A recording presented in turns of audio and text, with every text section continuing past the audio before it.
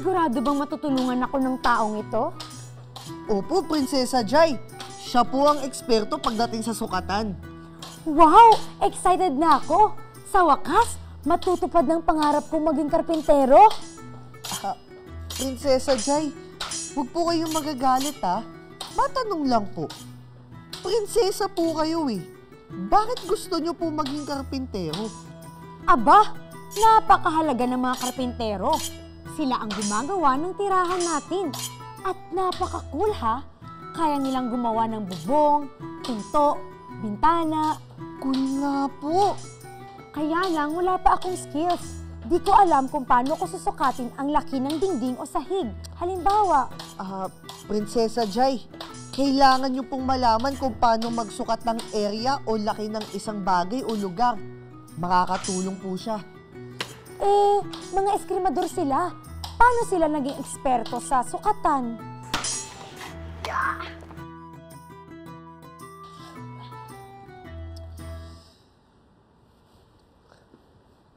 Prinsesa Jai, ipinakikilala ko po sa inyo si Area Start, ang pinakamagaling magsukat ng area sa buong kaharian. Area ba ka mo? Magtanong, mag-isip, huwag matakot magkamali. Magtanong, mag-isip, ang mahirap ay dadali. Magtanong, mag-isip, ang matyaga matutunan. Magtanong, mag-isip, hey! Sabay-sabay tayo. Kaya mo, kaya ko. Matutunan ng math. Kaya mo, kaya ko. Mag-usap, magsikap, isip, plus, tyaga. Equals MathDali.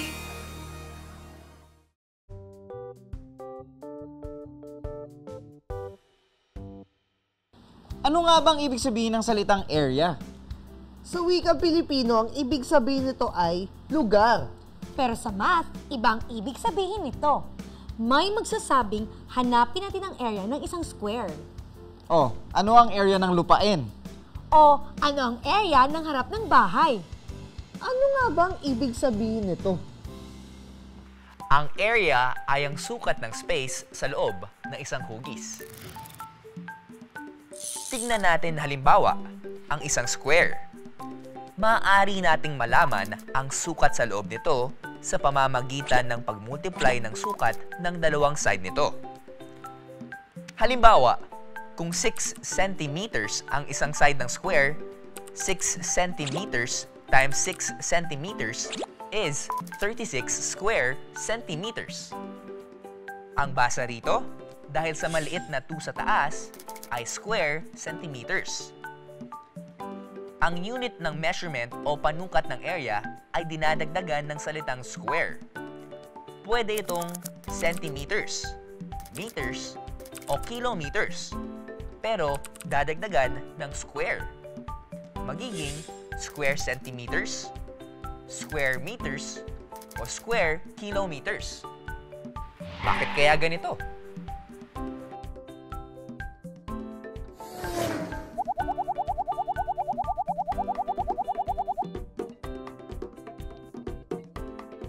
Tama!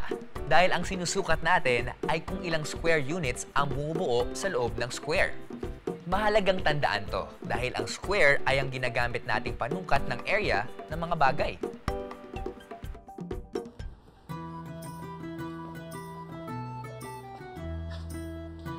Square?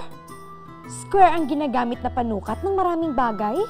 Opo, mahal na prinsesa. Ang ating mga matatalinong ninuno ay nakaimbento ng paraan ng pagsukat ng loob ng mga hugis gamit ang square. Paano?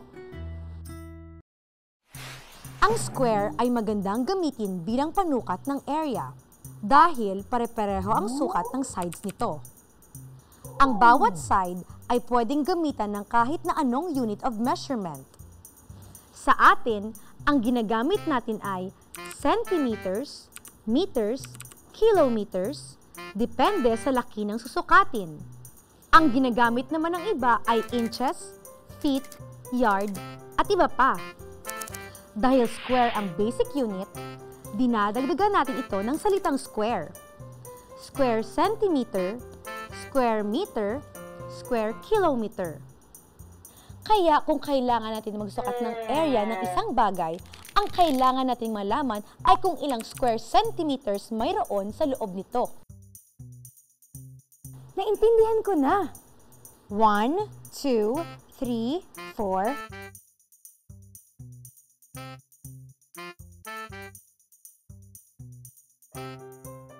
34, 35, 36. 36 square centimeters ang area ng square na yan. Tama po! At napansin din po ng ating math talinong ninuno na kapag minultiply natin, ang bilang ng square sa isang side at square sa isang katabing side, ang resulta ay pareho. 6 centimeters times 6 centimeters is 36 square centimeters. Oo nga. Kaya naisip ng ating math talinong ninuno ang formula. Para mahanap mo ang area ng isang bagay, kailangan mo lang i-multiply ang haba sa lapad nito, ang length at width. Ganun lang pala, ang area ay length times width. Astig! Ang galing mo, area start. On guard! Hey! Hey! Yeah!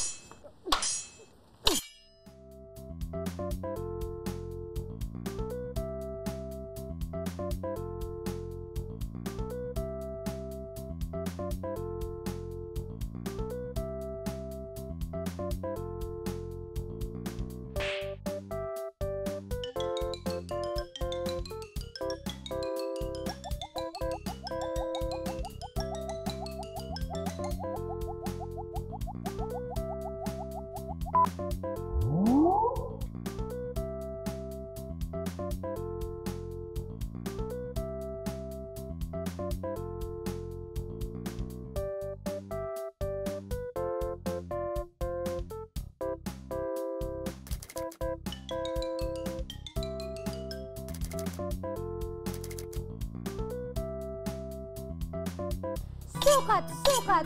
Height! Height! Length! Length! Width! Width! Area! Area! Sukat! Sukat! Huh? Bakit din sasadyay? Paano susukatin ang ganitong hugis?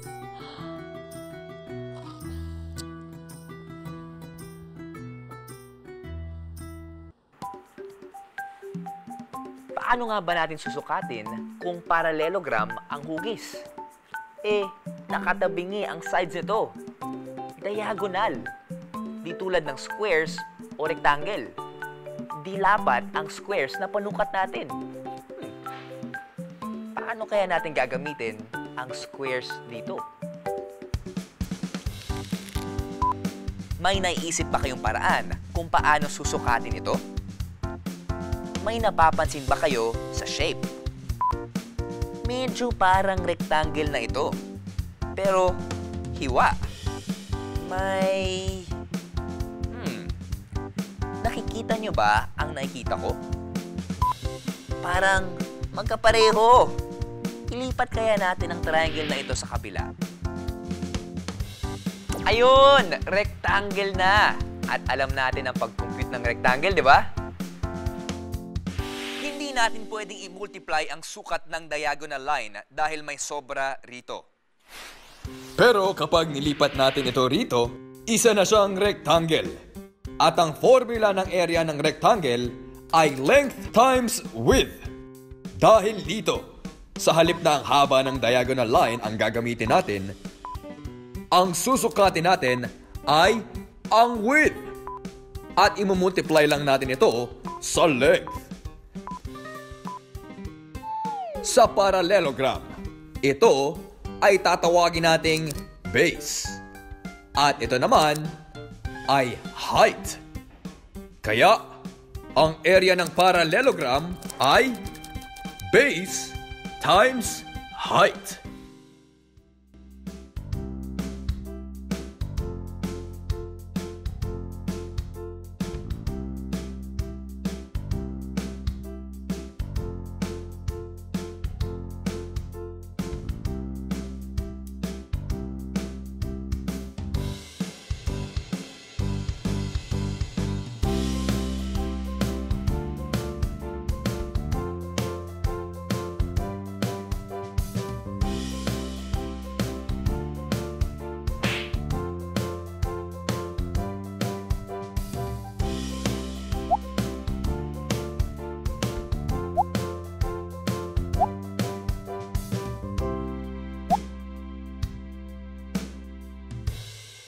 Wow! Ang dami na nating alam sukatin. Nakabase lang sa pagsukat ng dalawang sides. Galing, di ba? Pero napansin ko lang na kaya natin nagagamit ang dalawang sides sa pagsusukat ng area ay may kapare sa mga ito na pareho ang sukat.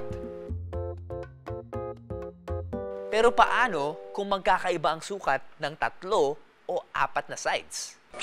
Kung trapezoid ang susukatin. Yan ang challenging. Mapapaisip ka talaga. Isipin nga natin. Ang kailangan natin ngayon ay... Huddle time! Isip-isip!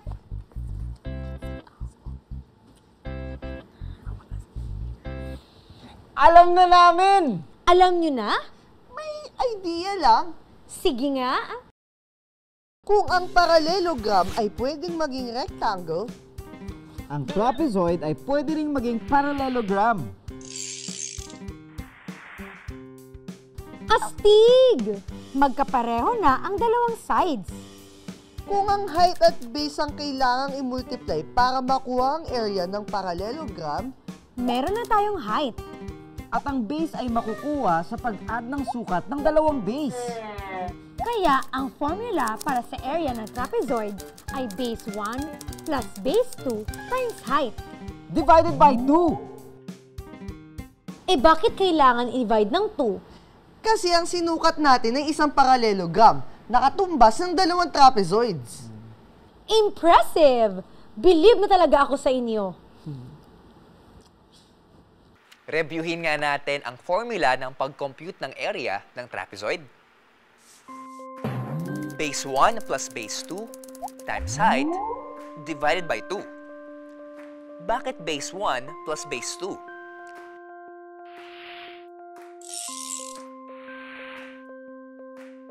Ang formula kasi ng area ng parallelogram ay base times height. Pero dahil dinoble natin ang trapezoid para maging parallelogram, ang base nito ay pinagdugtong na base 1 at base 2. Kaya, i-add natin ang sukat ng dalawa bago i-multiply sa height. Kaya lang, ang makukuha nating area ay ang area ng dalawang trapezoid na pinagdugtong natin. Kailangan nating hatiin sa dalawa para makuha natin ang area ng isang trapezoid. Subukan nga natin.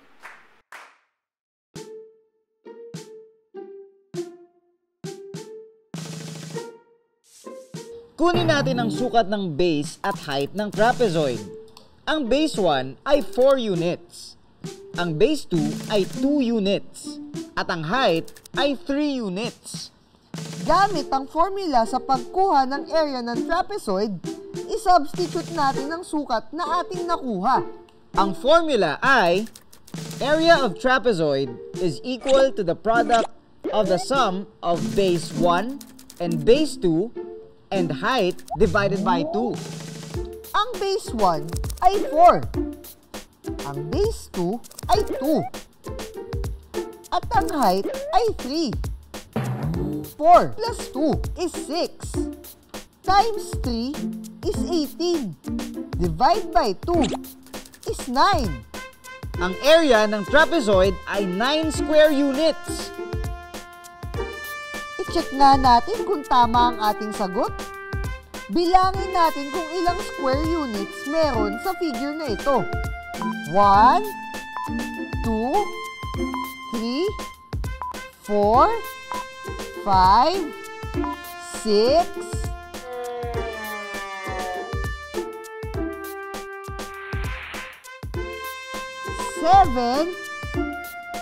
8, at 9. Tama! Ang area ng trapezoid ay 9 square units. Ang sarap pala magsukat ng area. Pero may kaunting kahirapan ang sinusubukan kong sukatin ngayon. Ito ang mga sahig ng aking mga silid. Kailangan kong malaman kung gaano ito kalaki para malaman ko kung gaano karaming tiles ang aking gagamitin. Kung ang bawat square ay 1 square meter, ano ang sukat ng mga kwartong ito? Matutulungan niyo ba ako? Susubukan ko. Uunahin ko ang room A.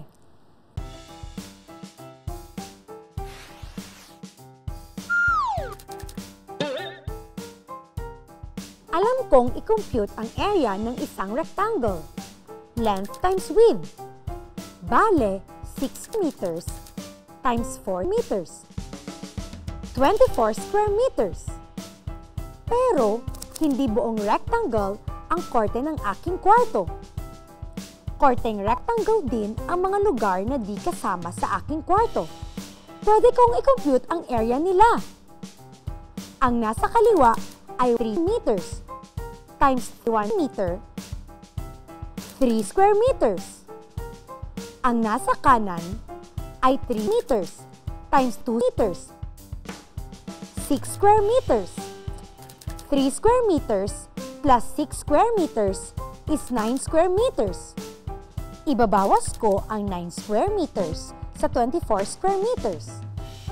15 square meters. Kaya niyo na ba sa room B?